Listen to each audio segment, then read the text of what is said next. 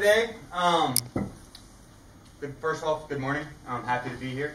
We're going to be talking about filtering out the noise and the movements of an efficient swing. So how I wanted to set this up for you guys today is I wanted to first talk about the movement patterns of a swing before we then went into talking about coaching it and the drills and all that kind of stuff. I think it's very important to know the what before you go into trying to change anything and figuring out the why and the how of everything. A little bit about myself: graduated from Notre Dame, drafted by the Phillies in the 11th round, played internationally in Australia for 2 years, and ended up coaching over there as a high-performance coach for 3 years, so I understand a lot of what you guys are going through at your local levels. Played in the Asia Series, got my, like I said, started coaching in Australia, and then I'm about to go into my 3rd year coaching with the Houston Astros as a hitting coach. First and foremost, I consider myself a teacher, okay? And a lot of times, I haven't done a lot of these conferences or anything, but they say, hey, they want to know your top 5 drills. That's not who I am and what I'm about. I don't want to come here and give you all the answers. I'm a teacher. I want to give you the puzzle pieces so that way you can put together your own unique puzzle together yourself. Okay, so I fully believe that give a man a fish, you feed him for a day. Teach a man a fish, you feed him for a lifetime.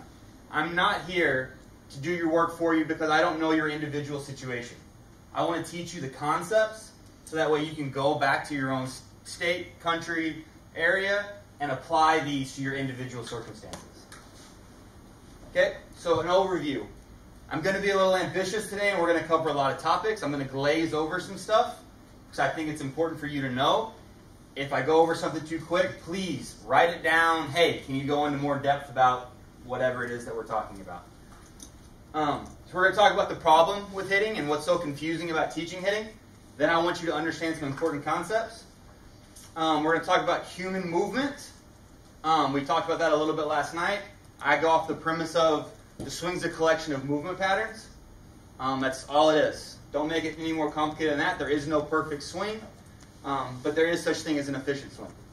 And then once we talk about that, we're going to talk about the application and what to look for in the swing. Okay. Not every swing looks the same. If you watch Big League Baseball, Bregman looks very different than J.D. Martinez. J.D. Martinez looks different than Votto. Like, what's good, what's not good? How do you know? Like, that's the confusing thing about hitting. There's so much variation involved with it. It's a complete reaction. How do you know what you should be teaching towards? Because the greatest hitters in the world look completely different in a lot of ways. And that can make things very confusing on when to change things and when not to change things. First off, hitting is extremely complex. It's just not as simple as like hands here, elbow here, foot down, I can hit now. It's just not that easy. I wish it was that easy, but it's not that easy. Hitting is a complex system. Think about a weather system. It is dependent on the variables coming in, and with the variables that come in, it will then give you a different output. Okay, so the variables coming in and your reaction to that is going to change what the swing looks like. The pitch height, the pitch shape, the batter's box, where the pitch is coming from, the angle of the arm. All those things actually influence and like change what the swing could look like. So like it's a completely complex thing that is not black and white, and we have to treat it accordingly. So we do that through dynamic systems theory, a motor skill theory. Okay, and this is the idea that through manipulating these constraints, we can produce a spontaneous behavior. Okay, so what that means is if I change the individual constraint, if I change the environmental constraint, if I change the task constraint, those are the variables. As those change, a new spontaneous behavior will come in. And everything that we do with hitting is about managing and manipulating these variables. Okay, so here's the problem. Nikolai Bernstein, okay, super smart dude. I don't need to go into a lot of detail. You can Google him. But basically, he came up with and he realized the degrees of freedom problem. Okay, the human has all these muscles and bones and structure, and because of this and ranges of motion, we have a near infinite amount of movement possibilities. And with this near infinite amount of movement possibilities, there's multiple ways to do something. And so just like for hitting, with all the variation coming in and all the different ways I could actually swing a bat, which one is the right one? What do we focus on? how do we filter out all the noise and focus on the essentials, so that way we can actually make change in an efficient amount of time. Okay, so before we go into that, we need to go over some background info.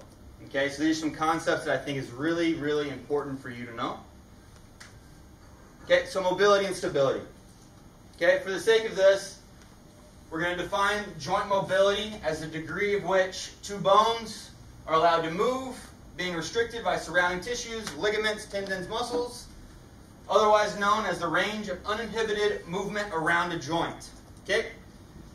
Full motor control capabilities to our end ranges. So if we cannot get to our full end ranges, if we get stuck somewhere in the middle, we do not have full mobility of that joint. We need to have full mobility of the joint to express full human movement. Okay?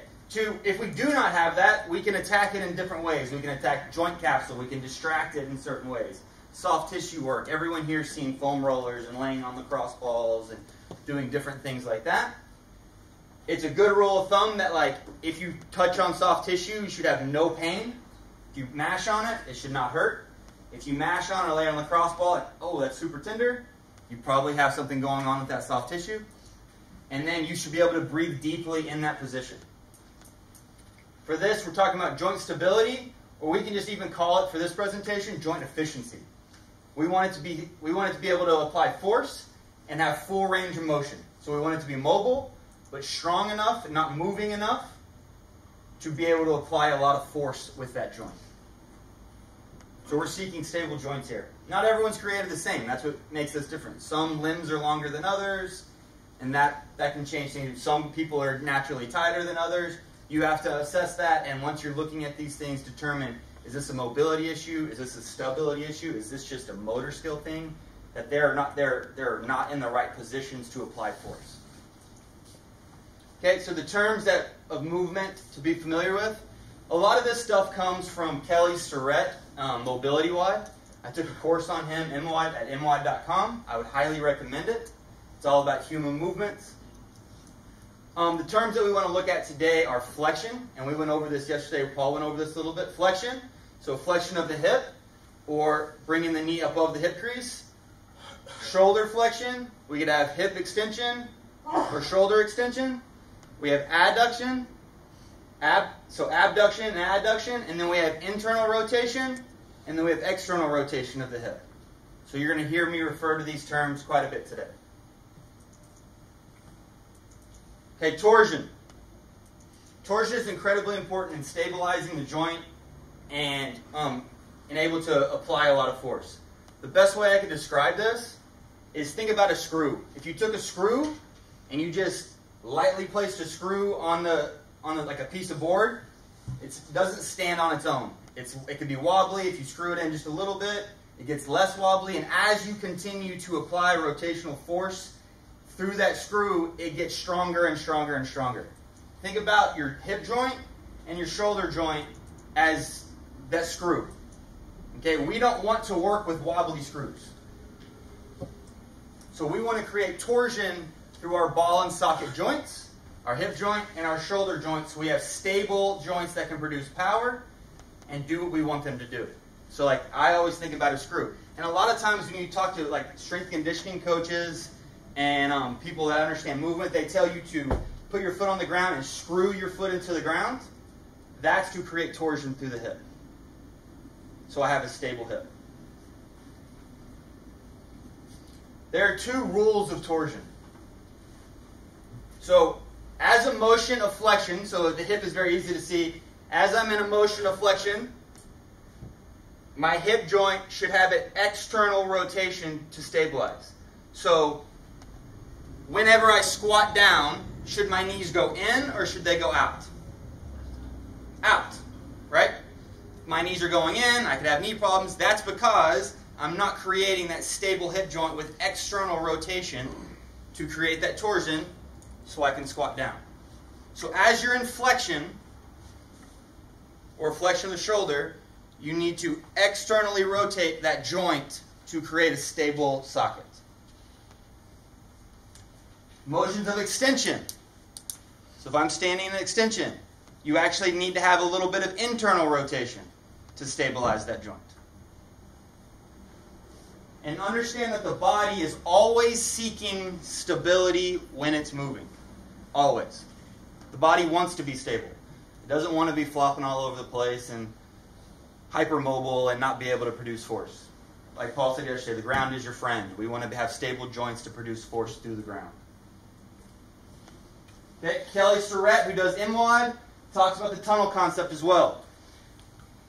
We need to be able to claim our end ranges. Okay, so if we start in a position and I was going to do an overhead press, I should not, like if I can't get in the proper position at the beginning, and if I can't finish in the proper position, I can't claim anything in the middle. So the beginning part of the tunnel dictates the end part of the tunnel in movement. So if you can't claim the end, you can't claim the beginning. If you can't claim the beginning, you can't claim the end. It's a tunnel concept. You have to have it all. And how you start absolutely will dictate how you finish.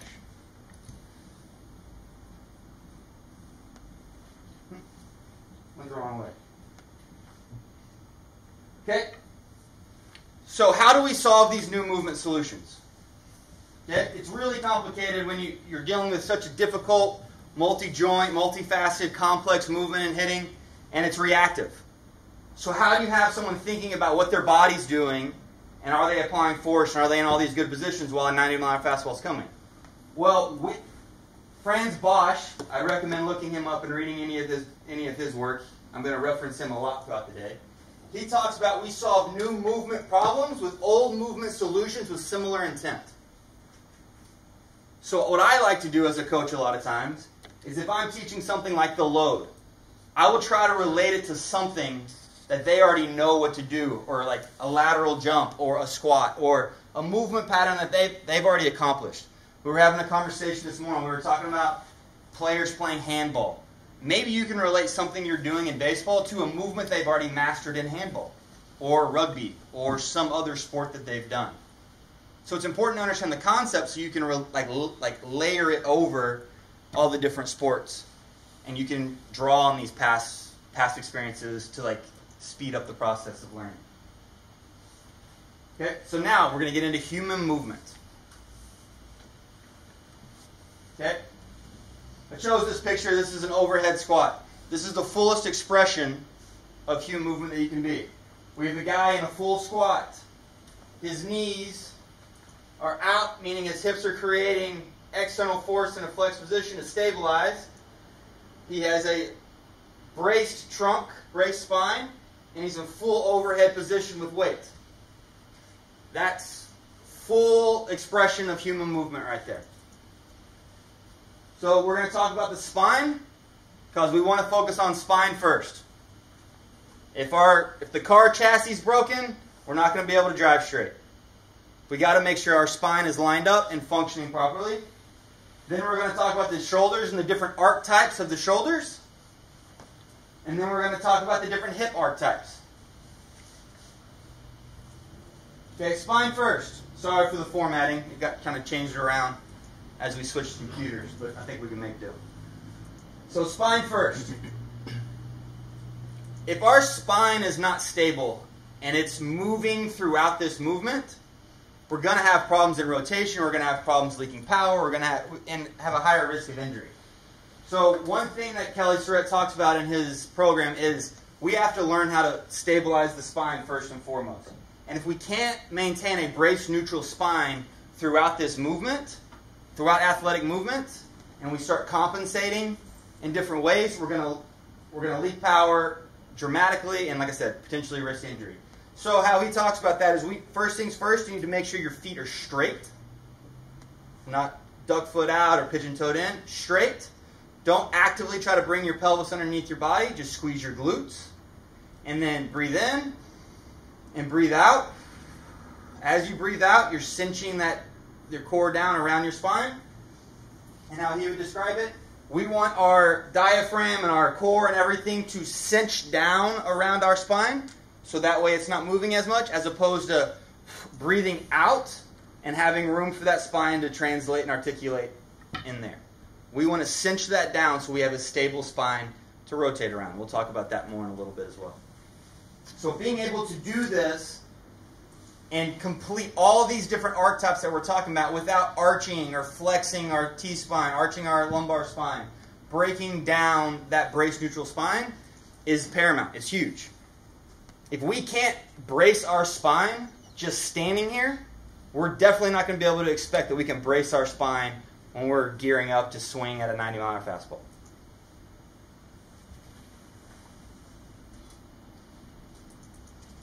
So the different shoulder archetypes. The first one, so what this is the archetypes. I should probably back up and give you a little bit of background on this. The archetypes.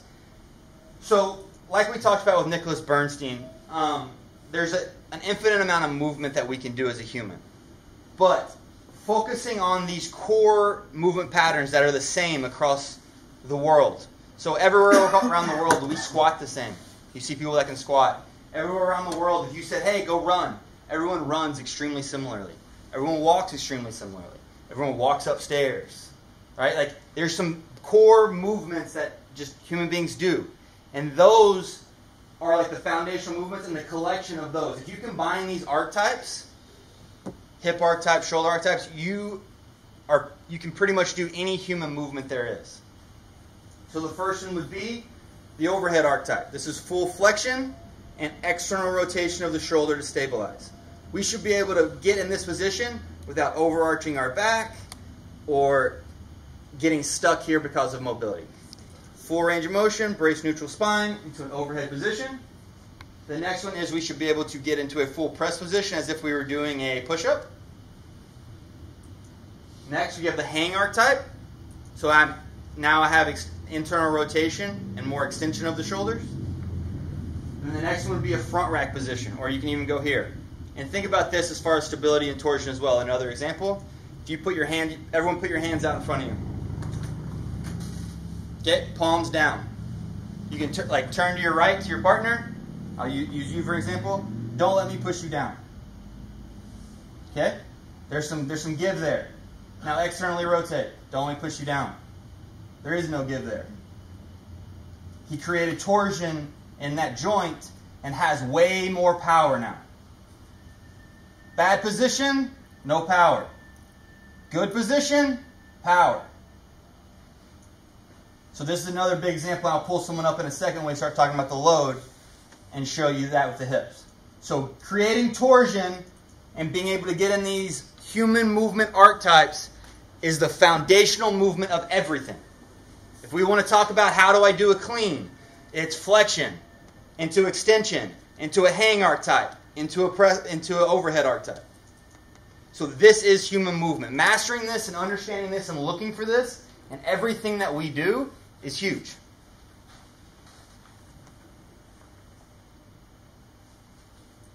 Now hip archetypes. For the sake of hitting and producing bat speed, which everyone wants to do, we're going to focus more on these than the shoulder.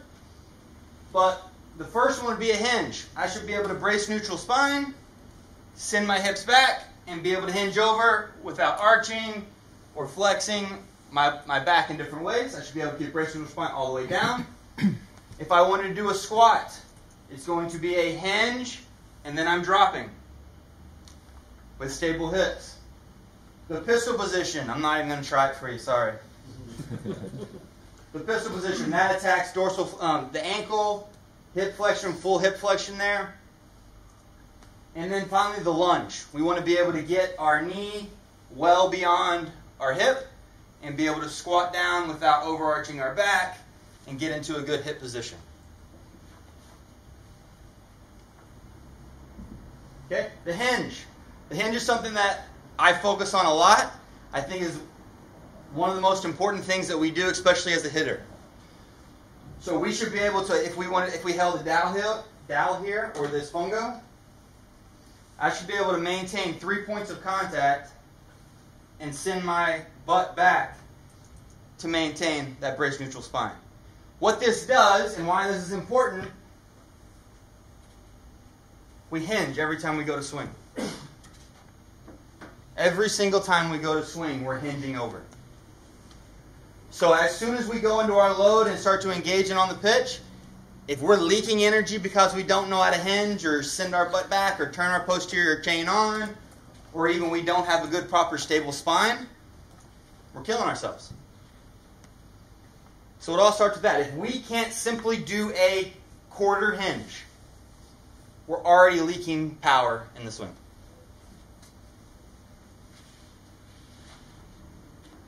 So why does it matter? I already hit on it a couple of times. One, I got guys all year long. We got 145 to 170 games going on a year. We're taking 100 plus cuts a day. If we're doing different things with our spine and not getting a good position, it's weird. Somewhere around June, July, guys start saying, man, my back hurts. I've been lifting in the weight room. I've been taking all these cuts. My back hurts. I'm starting to break down. Always around game 100, guys are getting exhausted and they're breaking down.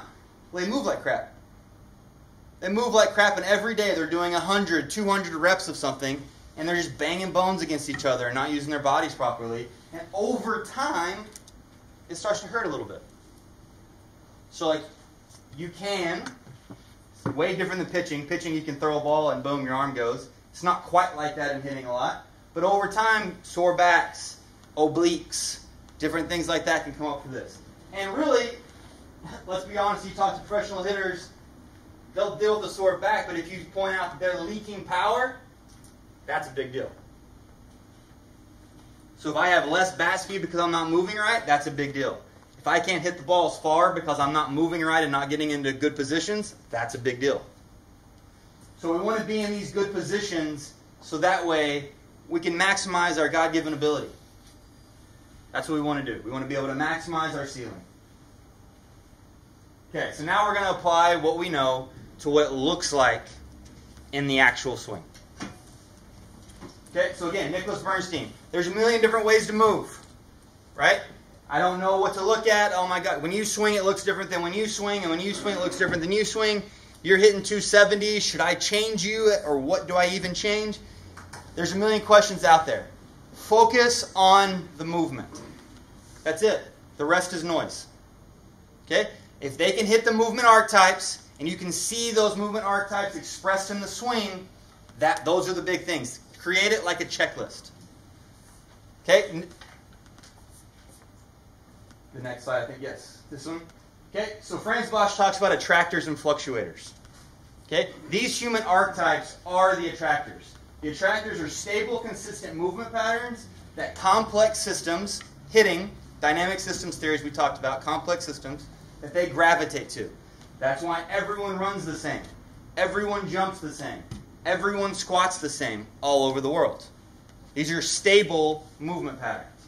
The fluctuators, the noise, are the variable movement patterns that combine with the actuators, to make a near infinite amount of movements. That's what makes each individual look unique. So I'm looking for core concepts when you swing, but there's a lot of noise around those core concepts that I can ignore, because those are just your little things that make you you. And if I spend every second of my day stressing over things that just don't really matter, I'm wasting my time.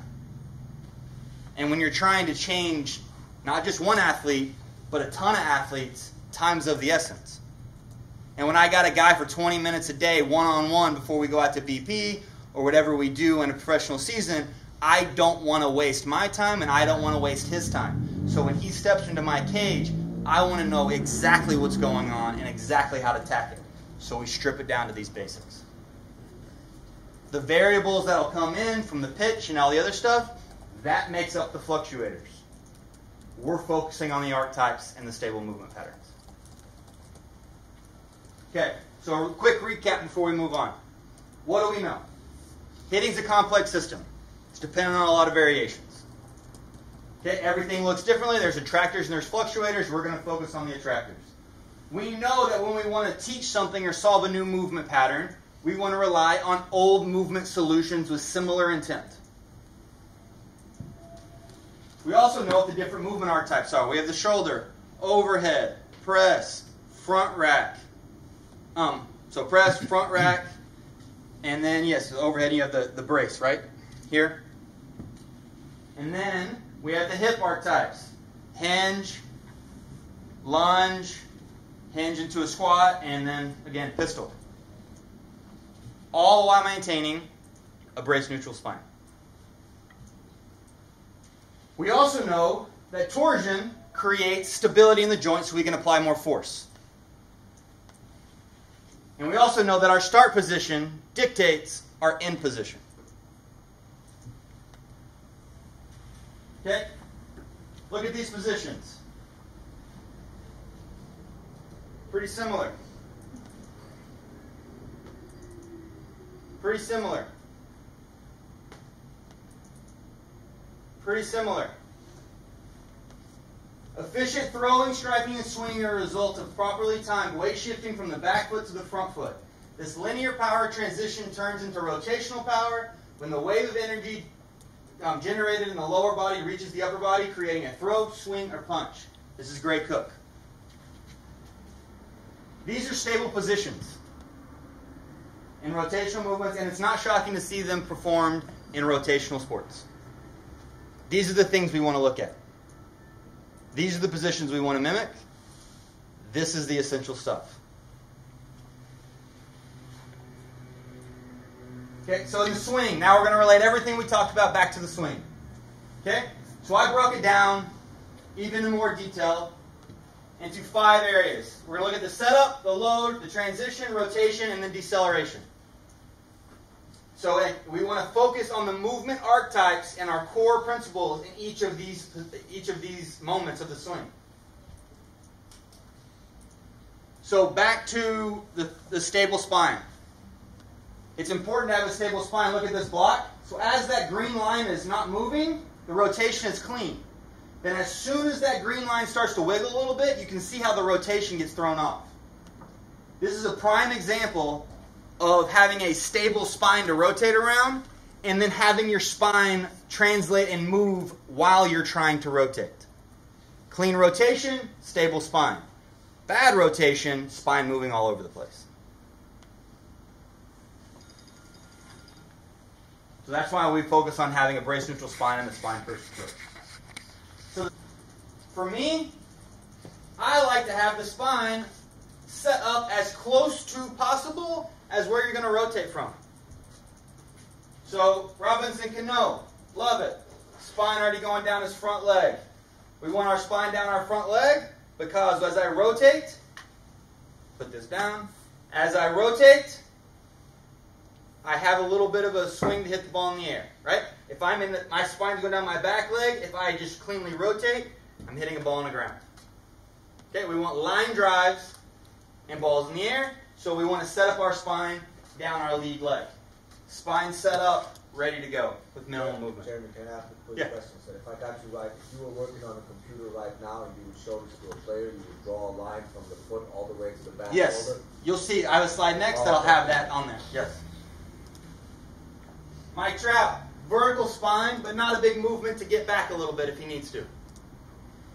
Prince Fielder, not bad, but you can see there's a little bit of an oblique crunch right here. That's not a stable spine, and that's starting to move in a direction that I don't personally love. And what happened to him? What happened to him in like this picture, or No. I mean, what ended up in his career? He ended up having neck problems. Yep, neck problems, a lot of issues, a lot of injuries, right? And so like he had this compensation in his load, and then the only thing he could do as he came out of it, as his body wants to stabilize, is there's going to be movement and translation in a very powerful rotational movement. Over time, that's not a good thing. So the setup, keys on that, spine as close to where we want it to be as possible, to simplify. Okay, common mistakes that I see. Remember, hitting is weird. It's not black and white. So like, do I like this? No. Could he hit? Yes. It's not black and white. Remember, there's not a perfect swing. There's a lot of variables that go into hitting that make it really complex. Hand-eye coordination, bat-to-ball skill, pitch selection, pitch recognition, all these things. But as far as efficient movers and being in a great position, I would not teach that position. He has to make a big movement to get his spine into a good spot to rotate. Another issue right here, we'll talk about this more in a second. First thing we talked about when we want to have a brace neutral spine is feet straight together, because we don't want to have a duck-footed problem. Now we broke the chain, and now I'm not going to be able to create as much torsion through the hip, and I'm not going to be able to load and use my hips properly. So when you see guys kicking their feet out or kicking their feet in when they're about to swing, that's a sure sign that they're not going to be able to stabilize their back hip eventually. And finally, who here thinks they can squat down in that position right there? Negative. You can't. Again, dude was good. He could hit. But that doesn't mean he was an efficient mover, and that doesn't mean he wasn't leaking power. He may have gotten back to a good position, but again, it's less consistent. We're not dealing with the Moises Alous of the world here, right? We want to deal with our guys and try to make them as efficient as they can be, so that way they can have the best chance possible. So now we're going to go into the load. Here's your slide with the arrows. Franz Bosch calls this a hip lock position. This is a hip lock position. He calls it an attractor in most sports. If I was going to change direction, if I was going to laterally jump, this is the position we want to get into. It's a stable position for the hips when exposed to large opposing forces, i.e. rotation. The characteristics are the front hip ends up being higher than the back hip. The back hip moves behind us because we're going into a hinge position, just like you talked about yesterday. And the spine is aligned down the front leg. Babe Ruth did a pretty good job of it. Doesn't mean he would hit today, but he did a pretty good job of it. You wouldn't be swinging a 46 ounce. He would not be. He would not be. So I picked these pictures are up here because you can see righty, lefty, spine, hips, good position. Looks differently, different leg lift, different hand positions, but the hips are still the same. We have a stable hip here, hip lock position. There's a hinge going on here. There's flexion and external rotation creating torsion. So common issues. We got Jose Altuve, who's pretty stinking good. Look at his knee, which is good, compared to this knee. Can I get a volunteer? Someone who can like squat down. All right. Can everyone see? Go into a squat. Okay. The importance of torsion. Okay, that's fine. Make sure your feet are straight. Okay? Don't let me push you in. So push your knee against me. See how this firms up? That's a stable hip. Now point your toes out. Okay? Do the same thing. Weaker? Yeah, of course. Much weaker. All we did was open his toes out. He broke the chain. He cannot stabilize the hip anymore. Way weaker. Okay? A way that I've talked about this before, stand up a little bit. We want the back leg to be able to, if I put a weight on this, to be able to absorb that weight. If I'm kicking my back knee in, I'm unstabilizing this hip and I have no choice. This hip is now weak. I cannot drive off this back hip. My load and my swing is now officially compromised from the get-go. Thank you. So that's a good example of just like the arm thing of if I can't externally rotate through this hip to stabilize, I am unstable, I am weak, I can't maintain my positions, I'll break down. I promise when you start looking at this, you're going to see a lot of guys in the big leagues and around your area that start off like this and their knee goes. And then it goes back to a position, but we don't want our knee to wobble in our swing. We want to be stable from the get-go. Another thing that we'll see is sway. They talk about sway a lot in golf. This line right here was where his head started. As he loaded, he swayed back, kicked his back knee in because someone told him, hey, we don't want a lot of head movement in your load, which is true. So he artificially tried to stop it. And then he started still trying to sway. And what happens to my spine when I shut my hip off and start swaying? A lot of translation in the spine there. Altuve sits, hip hinges into a good stable position, looks as if he's sitting on a chair, stable spine, ready to rock.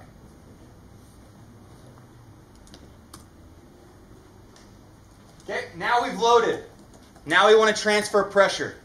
Okay, I love this golf visual. This is the linear motion of the swing. I don't like saying a swing is linear because you're rotating. That's what you're doing. There is a linear component of rotation, but I'm not a fan of saying like, oh, it's a linear swing. It's not. It's a pressure shift. Let's call it a pressure shift. We need to go from a stable back hip. We need to transfer to a stable front hip so we can then rotate. We want to do that because of Newton's first law of force production. Okay, you can go to this website. We can get this from you later. It'll be put up there. Ideally, we want to be able to stabilize this back leg, apply some lateral force, stabilize this front leg to actually rotate by applying force to the ground.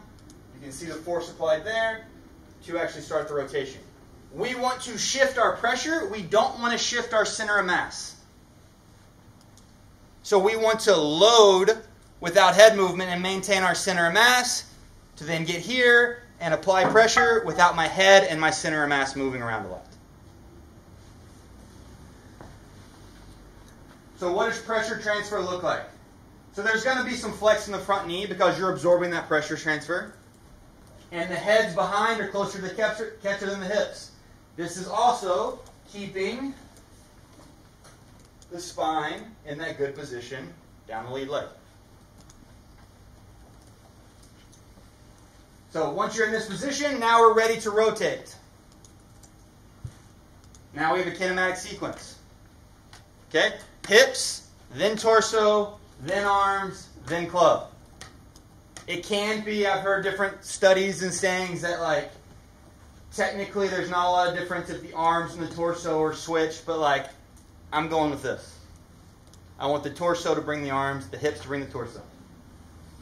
Rotation, and this all starts from applying force through stable hips. Remember, stable hips apply more force. The more force you can produce, the more power you're going to have. So, poor posture and unstable hips and poor pressure can lead to a bad sequence. Okay, I don't know if everyone can see this. Right here in the load, if you have too much weight on the front foot and your spine's going down your back leg, when you go to rotate, it's going to swing your spine back, which then is going to put more weight on your backside than you should have. Reverse spine angle, chunk, divot, flare. Not a good thing in golf, not a good thing in baseball. This also changed your sequence. So hips, torso, lead arm, back club. The reverse spine angle gets the arms going first. It takes away the hips and the torso and it gets the arms going way too early in the sequence, which is no bueno. You can see an example of it right here. So you see how he's here and then has to slam his weight back. So this is a big thing that I talked about a lot in Australia with young kids. It's very common to have a young kid come in and you talk about rotating and you just see them out. Make sure everyone can see my feet. Make sure everyone's going. The foot doesn't start the rotation. The hips start the rotation. We're loading up and we're like you said yesterday, we're rotating the pelvis. And we're doing that by applying a ridiculous amount of force through the ground. You can see his pelvis is rotated and his foot's still here. He is now into extension, an arc type of the hip, which you can see his big toes on the ground here because he's having to internally rotate to stabilize that joint now. And that's all being transferred into the front hip, which is stable, which will end up being extended and stabilizing on that side. So it all starts with the hips. The hips will bring the knee will bring the foot. If you start having a guy squish the bug and start everything with their foot, you're going to have a lot of issues there. And it's hard to see at times. It really is. So make sure the hips are running the show.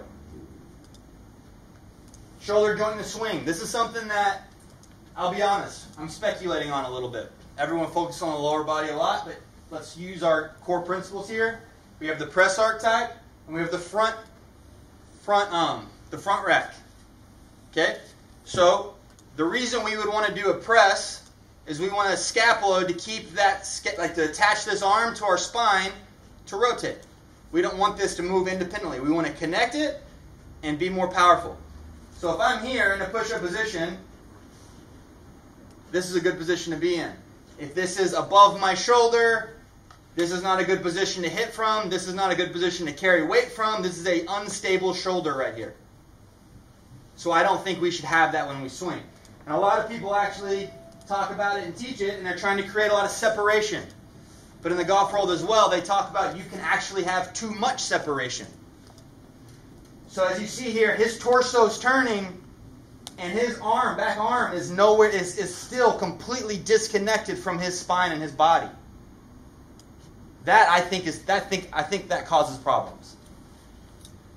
Because that's an unstable shoulder joint driving the train. Okay, then we want to decelerate what we did. Think about inertia. Posterior chain decelerates. We want to throw everything with force, like we're a motorcycle, into like a stack of tires, and our hands in the bat are the dude on the motorcycle flying forward. The more energy we can create, the more inertia we can create, the faster our hands go. Okay? We want to do this all with proper intent. Everything we do has to have good intent. Our intention creates our motor skills and our motor pattern. If we have bad intent, if our intent is to hit a ground ball, we're not going to swing the crap out of the bat. Why do we want to hit a fly ball? Because there's just more hits and there's more production in the air. And I'm not saying straight in the air. I'm saying right here, between 10 and 30-degree launch angle, you start getting hits consistently at 60-mile-an-hour exit velo. So, ground balls, at the level you're about to go to, what happens when they hit a ground ball? It's an out. It's an out. It just is. Okay? So, focus on the movement concepts, ignore the rest. Is my hitter to replicate the needed hip shoulder archetypes in his or her swing? Can they brace their spine? Are they mobile enough to get into these archetypes to begin with? Are they using stable joints to produce force and efficiency? Quality movement plus quality intent plus the uncontrollable variations are the efficient swing. So the what? The swing's a collection of foundational human movements. Focus on those movements, the rest is noise. Why? Owning these movements provides the best opportunity to generate maximum force, creating bat speed and efficient swing to drive the ball in the air. How? That's going to be up to you, and we're going to talk more about the how next presentation. We'll go over how to create your own solutions to these movement problems. Thanks, guys.